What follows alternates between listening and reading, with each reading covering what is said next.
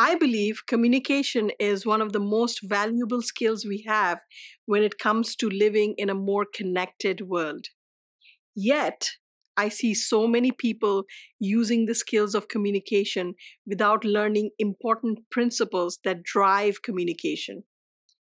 Today, I want to share with you my idea about how three principles of communication can transform the way we connect with one another and experience this beautiful world we all live in. You see, communication has always been fascinating to me. I grew up living in Bangladesh. My father was a businessman who traveled frequently. So we grew up traveling with him all the time. We traveled a lot throughout Europe and visited many countries in Asia. I became fascinated by learning about other cultures and the way that they engage with one another. Over time, I became fluent in several languages. But it wasn't until I moved to the US to go to college that I truly started to understand the power of communication. I was staying in a dorm called a quad. A quad, for those of you who may not know, is a dorm room where four students have their own bed in the four corners of the same room. So I'm Muslim, and one of my roommates was Jewish. I'll never forget going to kneel down to say my prayers, and my Jewish roommate was staring at me across the room like, what is she doing? So as I was saying my prayers, I had my hands in the air like this, you see, because that's how we end our prayers. My roommate looked at me and asked, what are you doing?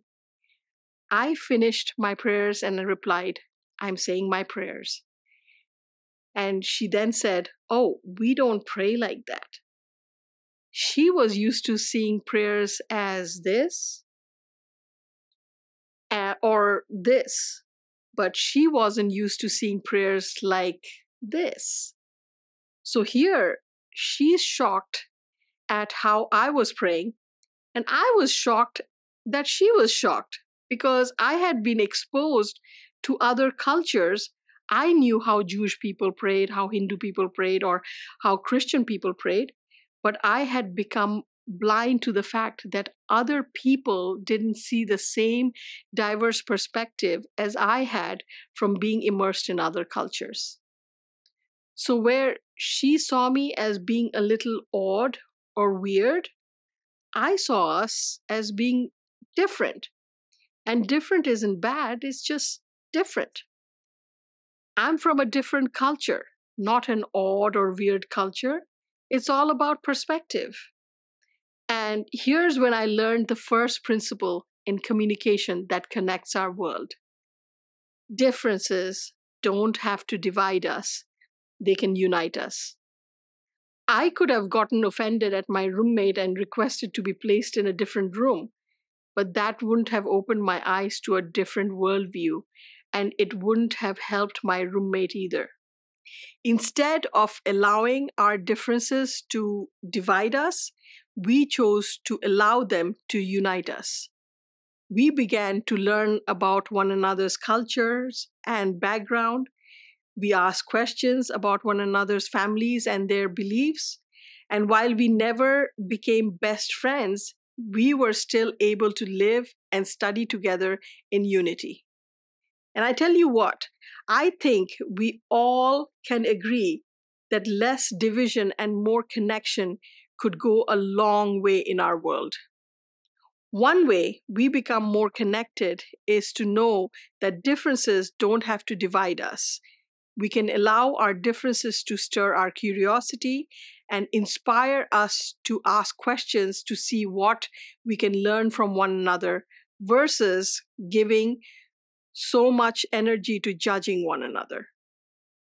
I encourage you to ask yourself, how can I learn more from people who come from different cultures? Who in my life do I think is weird because they're different? And how can I learn more about their worldview? You see, this type of communication requires curiosity, openness, humility, and grace. And that's something any of us can do to contribute to a better world.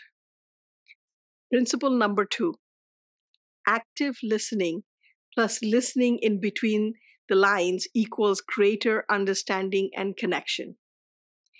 Imagine that as someone is speaking to you and there's a transcript of what is being said, and you can read line by line like this. Active listening is about hearing, empathizing, and comprehending what another person is saying to you.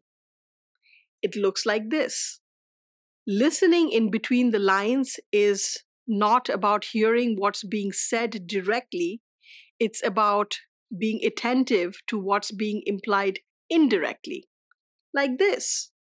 Imagine what could happen to our relationships when you listen actively and listen between the lines. Imagine what could happen to our businesses if we started to pay attention to what's being said and what's being implied. One way we can do this is simply by asking ourselves, what is this person saying with their emotion that they're not saying with the words? What does this person mean by what they said? Because remember, principle number 3, what people say is not always the same as what people mean. And what I mean by that is when someone from India says the word respect, that can have a completely different meaning than someone from America who uses the word respect. I'll give you an example. One day, I was working with a client who was moving from Los Angeles to Baltimore. She said she wanted a nice, quiet place in the city of Baltimore because she worked in a stressful work environment. She wanted to come to a serene place where she could relax and unwind after work. She said she wanted to do all those things by moving to downtown Baltimore. That's what she said. But however, I knew what she meant. I knew what she meant because I understood her needs. I knew what she meant when she used the word quiet. I knew the busyness of downtown was not going to provide her with the density of silence and stillness that she was looking for. So I brought her some listings outside of the city where I felt she could have the place of refuel that she wanted. She ended up getting one of the homes I suggested and was so grateful that I understood her needs. We developed a deeper level of connection and trust throughout that experience because I listened to what she said, but also understood what she meant. And that's a powerful observation when you think about it. I mean, think about how marriages would change if married couples understood that when their spouse says they don't care where they go for dinner, they really mean they do care. They just don't want to pick. Think about how families would change if parents understood that when teenagers say they'll do their chores, what they mean is that they will clean the house half as good as their parents. Understanding what people mean by what they say is so important when it comes to deeper connection, better relationships, better customer service, better sales, better everything.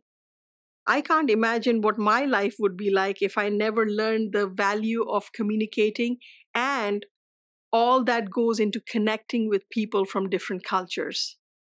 I would have never been able to sell millions of dollars of real estate to people from across the world. I would have never been able to teach these principles to other real estate agents and help them better serve their customers and family. I would have never been able to help more than 5,000 female victims of acid attack and sex trafficking gain their dignity back and learn skills to help them become successful. But since I did learn the principles that drive communication, I was able to do all of those things. And I can only imagine what can happen if our families and communities started using the principle of communication to connect more deeply in their everyday interactions at work and at home. I wonder if there would be less home violence and more forgiveness. I wonder if there would be less community silos and more community gathering. I wonder if there would be less wars in the world and more global collaboration. Well, I hope this speech helps put my wonder to the test. I hope people in this room and those who will watch online give people grace when what they say is not really what they mean. I hope they'll begin to listen between the lines with greater understanding and empathy. And I trust that people will allow their differences to unite them instead of dividing them. This is communication that connects the world. My name is Samina Chowdhury. Thank you. It's been an honor to share my perspective with you today.